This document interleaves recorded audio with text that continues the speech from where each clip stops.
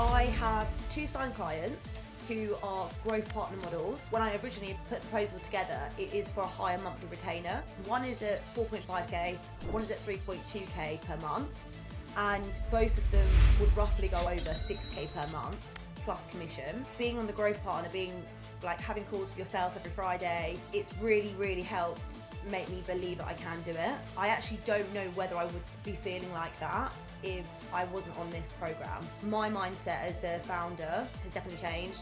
I've got so many leads. I've got so many people that genuinely want to work with me. In my head, I almost want to slow things down. And I think if you ask me this question in 3 months' time, it's gonna be like, I've at least got 5 clients and someone hired. Bronte, thank you for joining us, sharing your experience working with the Growth Partner and joining the Accelerator. Can you share a little bit about yourself and your business? Yeah, sure. So I was going to say I'm Bronte. I am 29 years old, and I have previously worked at Amazon and TikTok. So I worked at, and before that I actually worked at a startup. I've always wanted to have my own business, and for whatever reason, I've started several little businesses whilst I was at Amazon, whilst I was at TikTok, but there was just something, I don't know, I just didn't stick at the businesses. So a bit more about Amazon. Sorry, I'm going all over the place here, sorry. So when I worked at Amazon, I worked for 4 years, and my job was helping businesses make a lot of money on Amazon. So I began in a role within a retail role, which is basically helping product-based businesses sell through being a vendor, but it's pretty similar to the marketplace, if that's what everyone else knows. And then I also did advertising. So once a business is already selling well, then you're actually getting them even more growth through advertising. So 2 areas of the business. One is a lot more salesy, and I really loved that. And then I was going to leave and actually start a business, but I didn't. I ended up getting approached by TikTok, and I was part of the team where we set up TikTok Shop in the UK, and it grew rapidly. So I did that for just under 2 years, and I really saw how much potential TikTok has for businesses. I saw businesses go from literally not existing to making £1 million within 3 months on the platform. And I also I worked with a lot of agencies when I was there, or saw them, and realised that none of these agencies knew what they were doing. So whilst I was there, I started to help other businesses on the side, and I did it for such a small amount of money. Like, one of the businesses I used to charge £200 a month for, and it was good because I was learning, but I was so terrified to even ask for that £200, which is crazy because I was sat there with like 6 years experience, and helping them. So I also helped them with Amazon as well. And yeah, I don't know, I just charged so little, but it gave me the confidence to think that, okay, actually I could start charging people, and this could be the business that I finally do and actually stick with. And I thought of it as well as, I've read books before, and there's a concept which I read about, which was your competitive advantage. And I thought, this is it. Like, I understand TikTok, I understand marketplaces, I understand how to get businesses to sell more product. So I started doing that, as I said, on the side. And then in September 2023, I left my job, and I had a slightly bigger contract, which was £2,000 a month. And I was like, right, all I need is basically one more, and that's livable. And I kind of backed myself being able to do that. So yeah, that's a bit about me. And then I actually saw, I don't know whether you want me to go into it now, but I saw an advert. Yeah, go ahead. Yeah, that's great. I saw an advert on Instagram, and it was the first advert I'd seen for the Growth Partner. And immediately I was like, right, I'm signing up, doing it. I watched a few videos as well, but it basically said every single thing that I wanted. And I'm trying to think of the key points that stuck out to me. It was having pretty much a blueprint for running an agency. It had a guarantee of how many clients or how much revenue you could bring in. And I just knew in my head that if you're going to do this, you need to have guidance.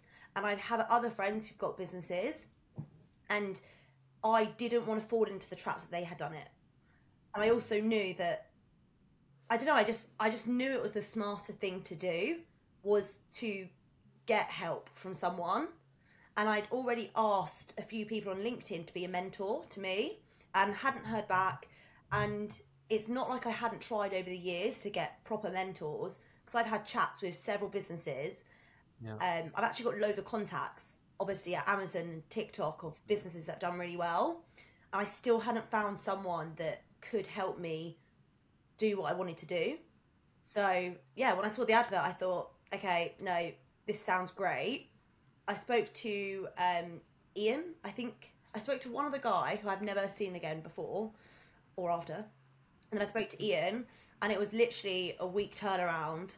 And it was a bit mental. I didn't actually really tell many people, because I knew the investment would scare people off, but I also knew those people are not in the position that I wanted to be in. So I didn't really want to take their advice. So I just, yeah, did it.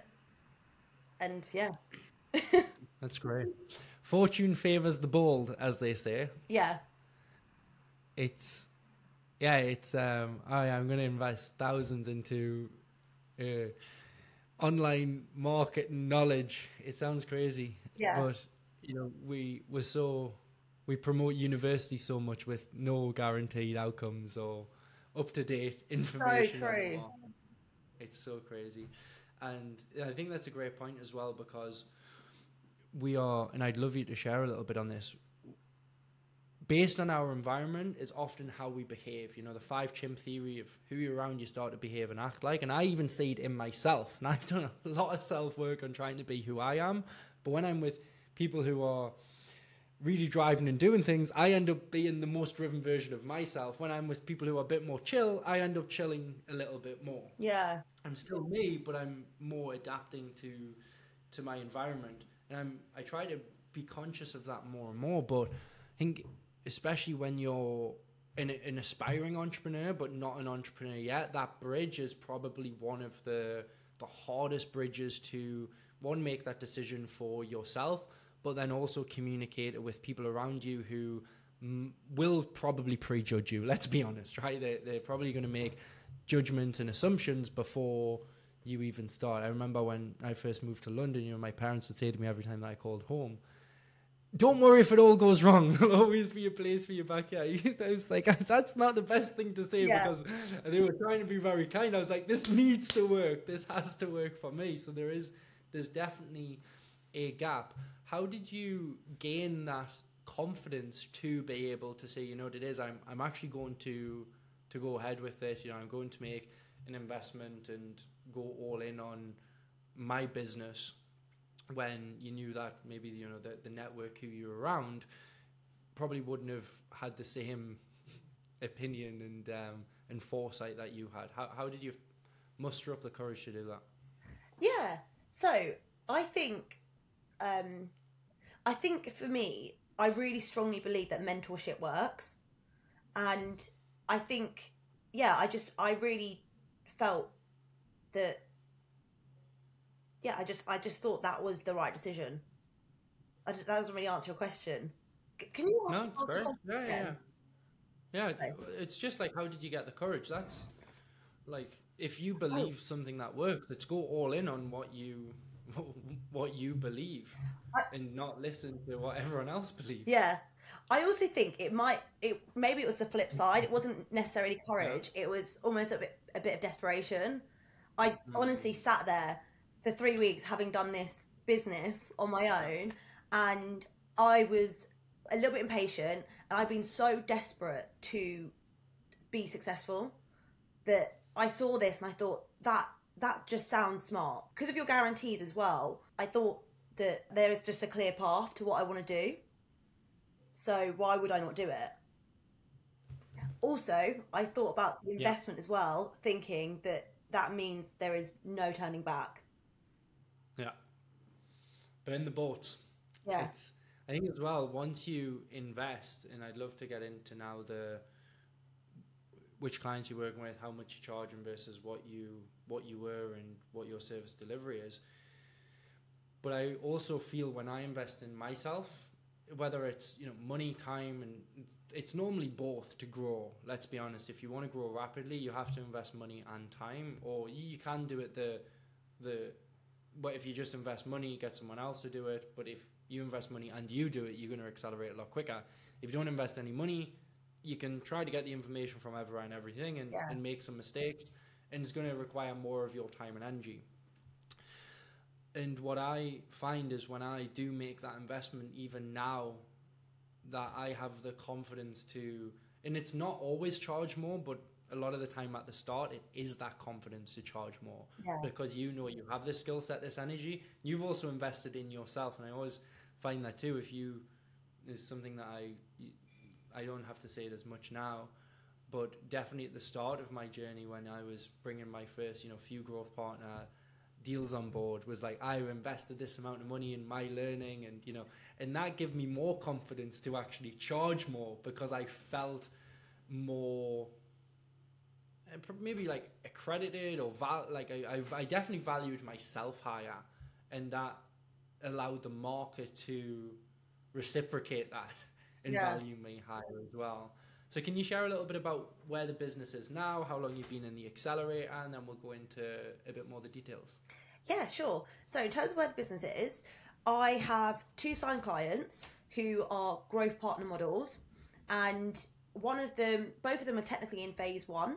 And when I originally put the proposal together, it is for a higher monthly retainer. One is at 4.5k, one is at 3.2k per month, and both of them would roughly go up to around or over 6k per month plus commission. And these are phases because I think my business being TikTok is a little bit unknown, so I'm kind of still putting together what the actual outcome's going to be. So it's a validation stage for them to trust you. Exactly. So 2 clients who are growth partner ones, I got rid of I do some project work on some other clients, but I've mostly got rid of anything which isn't a growth partner one. And in terms of my leads coming, I've got so many leads. I've got so many people that genuinely want to work with me that I'm really struggling to, at the moment, like put proposals together for them and plan out when we're going to start working together, which is obviously a good thing. But it is a little bit, can be sometimes a bit of a stress. But the champagne problem, but it's still a problem to solve. But yeah, so I would say growth partner wise, it's now officially been running since January, because that's when I really first had my first growth partners. Christmas delayed things a lot, and I think in my head I almost want to slow things down because I've got so many opportunities coming. And I think if you ask me this question in like 3 months' time, it's going to be that like I've at least got 5 clients and someone hired. I'm definitely going to ask you these questions in 3 months' time for sure. We're going to track the journey. So what was the big changes for you, Bronte? Because that's an excellent achievement in a couple of months. 2 new clients on board and growing with a full pipeline. What was the changes that you made going from 2k a month to where you are now? 2 big changes come to mind. One is the offer, and the content which I read, I really, really loved. And a lot of it was, how can you bring value to the end customer, because that's what they care about. And I think immediately some of the mistakes I made with my first clients was not considering that. I sold them video content, and they obviously wanted sales from it, but we hadn't quite spoke about that. In my head, I'm producing great videos for you. In their head, they're like, we haven't got sales. And I'm like, oh God, like, what? Like, there was a bridge missing. Yeah. And so immediately, like, I think within the first 2 weeks, I very much grasped that, okay, whatever my offer is, it's bringing sales in, and there's just so many more things that I can offer, and it made so much more sense. So that's probably one of the biggest things, is what the offer actually looked like. Another thing is my mindset. That definitely changed. I think I was really, maybe not surprised, but my mindset is being up and down like this, and being on the growth partner, being like having calls with yourself every Friday, talking to other people. It's really, really helped make me believe that I can do it, because I actually don't know whether I would be feeling like that if I wasn't on this program. So the offer, my mindset as a founder has definitely changed. And then anything else? Um, how I pitch clients. I don't know if that's a whole Yeah. business thing. Sales Um, process, yeah. yeah, like and how I'm actually dealing with that, and being like making sure that I always have a pipeline as well. Because these are some like things which I actually knew when I worked in sales, but when you're doing it on your own, you kind of forget Easy some to of it. forget, yeah, yeah. I always find that too. The when I speak to, and it tends to be more the kind of the startup business owners. They think of the 2 grand like it's their own money Yeah, rather than it's business money. So they're like, oh well, 2, 4 grand, 10 grand, 20 grand. That's still a lot of money, but actually from a business side, it's not that much money. yeah, You can't get a good team member in the UK for 4 or 5 grand a month. yeah, So even benchmarking yourself, which I had a lot of success in early doors, was benchmarking myself against hiring a salesperson or hiring a marketer. You can hire us for the same price and pay us the same commission, and we're going to do all of this, which yeah. was for me that was great positioning. In terms of the offer, so you were sort of primarily were doing videos. Now you're doing more videos and conversion to sales. How much of your service delivery had to change? Because product and offer is different, even though product is a part of offer.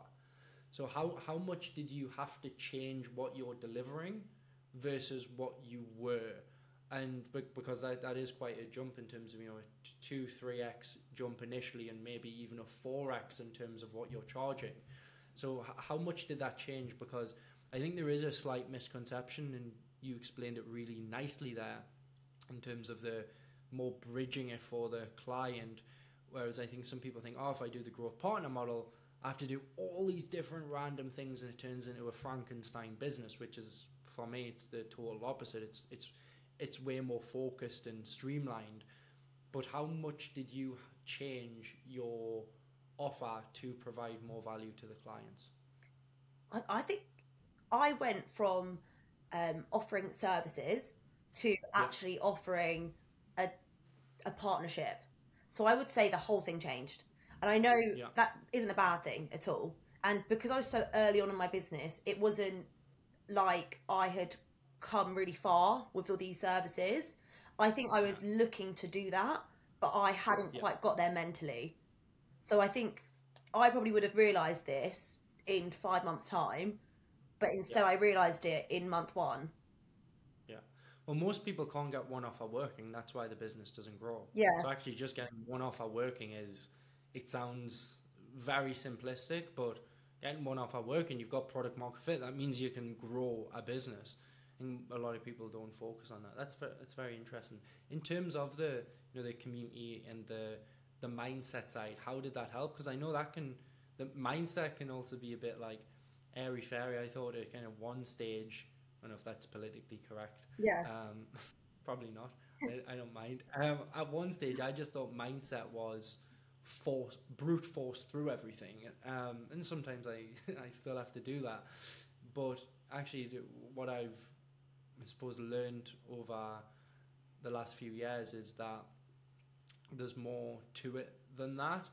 But I know, like, I see people change, like, it literally in front of me in terms of their journey, which for me it's incredible to see, people really live the highest version of themselves. And I do feel like the community aspect's one. And for me, seeing people making money and being around people who have less skill sets making more money and stuff like that, it kind of gives you that ongoing, like you said, when you do have maybe like a dip, actually, like, everyone has challenges, everyone has dips, we're all going through this, but we're all making money. How is that, like, at your level with skills and experience already, still being useful for you? Because it could be, you know, it's very easy to persuade yourself out of not making an investment and just being like, well, I can do this myself. Like I've did it a lot, and and sometimes that is the right decision. But for you, even you had a good level of the skills, and let's say you had the offer and stuff like that. You said mindset was still a big change. How did that change, and why did that change being in the accelerator? Yeah. So I was trying to think of a few ways. Why? I would say I feel a lot safer, and I feel like I can trust myself a lot more. And I think it's a bit like the fake it to make it. I think I was able to rely on the community for that illusion of trust. I thought, okay, if I do something wrong, I can just go and ask these experts, and then I can do it. And all of it is actually technically coming from me. So I had this, like, I couldn't trust myself to begin with because I was so new to it, and I was a bit like a deer in headlights. Powerful stuff. And so yeah, then I was like, okay, well, I'm going to trust these people who have actually done it. So massively, yeah, trusting myself. That's what I got from the community because I could trust them. Confidence, which is pretty similar. That's probably two things, but I've got so much more from the community than just mindset as well. So I just think it's great. I really, there were so many nights where I was like tossing and turning and being really scared, and then I can actually go and have a conversation every single day at 4 p.m. with someone who's going to give me very good advice. Yeah, it is that realignment. I see that in our business. Whenever we make poor choices and the wrong decisions, it's when we are misaligned, and it's less tangible. I know we do stuff like the top twos to try and align ourselves, but if your mind is not focused on the right thing, it's very easy to start to veer off and make those wrong decisions. And I see with entrepreneurs, we all live in the future, don't we? So we're all trying to solve problems in the future, being worried and concerned about things that aren't happening, which then prevents us from taking the actually necessary action to get us to that future state. And, you know, all of these things are easier said than done. But when you're going through the journey and there's challenges and there's no's and there's things like that, it can definitely be challenging. Where did you, Bronte, receive the most value from the accelerator? You mentioned kind of the core things that change, but just you mentioned kind of the calls and some of the structures. But what specifically did you get most of the value from? It's really hard to say the most. And I was talking to Nadia and I was like, is this? No, it's this. There is probably three things, and I know you asked for one, but I love this. Being able to Slack a whole group of people when I am suddenly panicking because I've got a proposal or I've got a meeting with someone and I'm getting worried about something, and I quickly Slack someone, I get a response pretty instantly, and they have given me very good advice to help me. And there's been a few times, particularly with proposals, where I've spoken to Nadia and I've gone into that meeting completely different, because it will either be I now back myself a lot more about the price I was going to ask, and if I didn't do that, I would then be in the worst situation in a few months' time where I have undercharged someone and I'm making no money from it. And that's those small decisions. I know it's silly, like that is life changing, because it is, like, in hiring staff is your next step. And my God, you like the amount of mistake you're gonna hopefully we'll prevent you from making as many as we possibly can. But the clients is definitely the first part where you can make those mistakes. But then when hiring a team, my God, it's all to come to again, but in a different way. Yeah. So being able to instantly message someone for mistake prevention, and also backing myself more on how much I should charge. Then the calls are really useful because you do get to listen to what other people are experiencing, and then later on, like, it's going to come up. Like next week, it's going to come up for you. And also, yeah, just being able to jump on a call every single day means that you know you can talk to someone. Then I just love mindset stuff. So your Friday calls as well, because Nice. yeah, Thank you. great. I didn't pay you for that. Yeah. Tell everyone. I didn't say that. Jacob, you heard that I'm the favorite this time. Thank you very much. No, that's some very good insights. I'm really privileged that you shared the mindset stuff as well as the technical advancements, because for me it's 80% mindset, and that then makes you learn the technical stuff. Like, you do definitely need that technical stuff as well. Like, if you don't know how to do the thing over a long period of time, you're going to have problems even if you have a great mindset. It's those two things together. So thank you for sharing that. If someone's watching this and they're kind of on the fence thinking, you know, should I make the investment? Should I join the accelerator? What advice would you give them? I would honestly say that if you really want to have a successful business that you are a good business owner in, because you can have a business, but you can have a very stressful life, a very stressful team. Successful business that you want to be a great owner or leader in, and you have no one else around you who's going to be able to teach you as well as these people, then why aren't you doing it? Because you've got,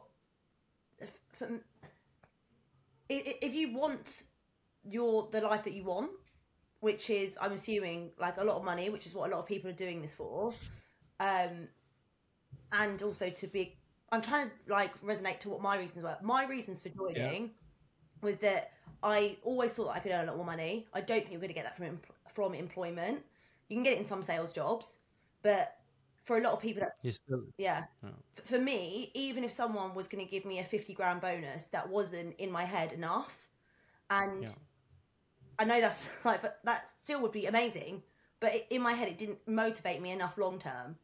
So if you're someone who wants to earn a lot of money and you want to be very serious about it, and you want to be a great leader / business owner, and there's a whole pathway to do it, then why would you not do it? Good advice. Bryony, thank you very much for sharing your experience. Really appreciate it. Thank you. Thank you.